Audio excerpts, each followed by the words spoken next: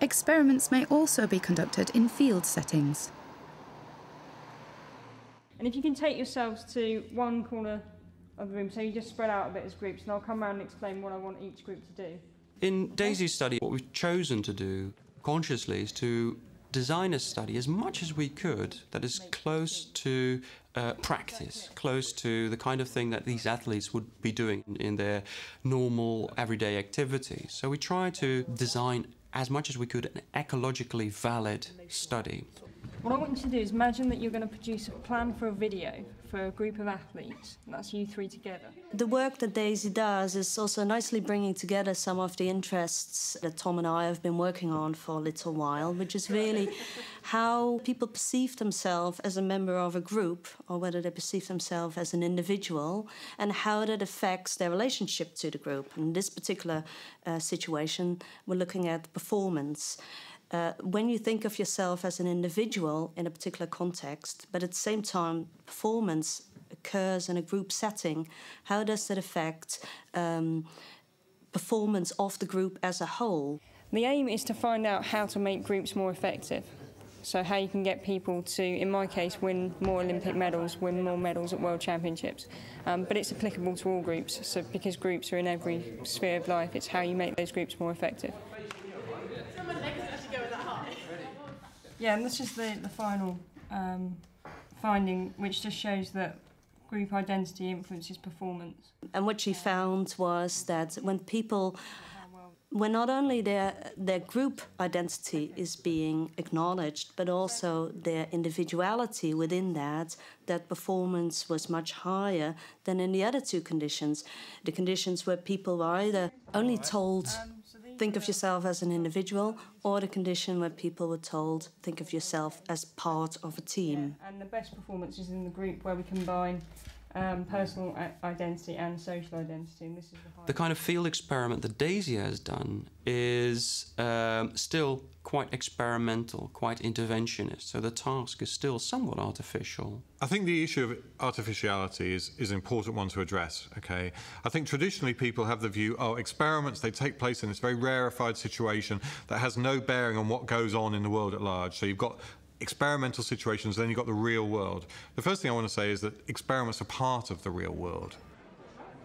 A bit like, say, a dinner party. Okay, if you have a dinner party, it's a constrained situation, but that doesn't mean that what goes on there doesn't give you important insights into people's behaviour. It does. You've set it up in a particular way to look at or investigate particular kinds of issues. I think that the standard or the typical research method for the experimental social psychology is the experiment, as the sort of name suggests. But I think the point is that if you're interested in the relationship between variables in the world, then actually there's two things. You can use lots of different methodologies, and you can also conduct that research in different sort of locations. For example, there's survey research, where again you can manipulate variables, you can measure them in those kinds of ways. There's also case study research, where again you can look at a particular case with a view to getting a particular handle on a particular phenomenon. The point there too is they can have qualitative as well as quantitative measures that you're interested in. The strength of social psychology as a whole is that you have an array of methodologies at your disposal, and that's true particularly, I think, of experimental research. And again, the challenge is to find a methodology that suits or is adapted to the question that you're answering. So I think you should always start from the question and say, what's the methodology that's appropriate, rather than slip into what you might call methodolatry, where you say, I'm an experimentalist and all I do is experiments. For me personally, the value of experimentation is not intrinsic to the methods. There's nothing sacred about experimentation or the results it yields. But I think it makes a forceful impact when you're communicating the results of your research.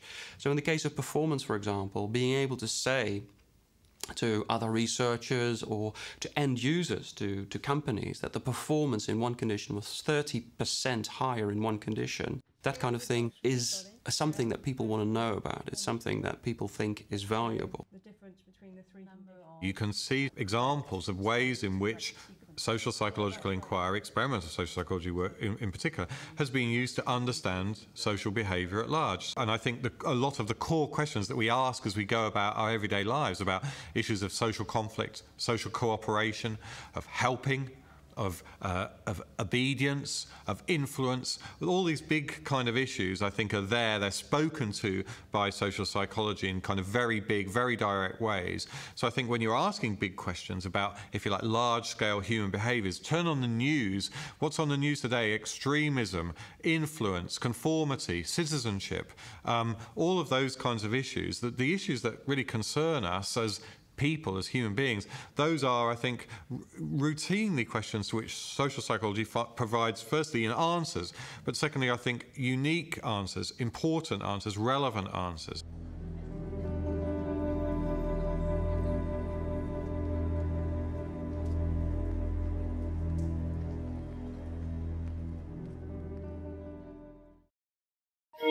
Thank you.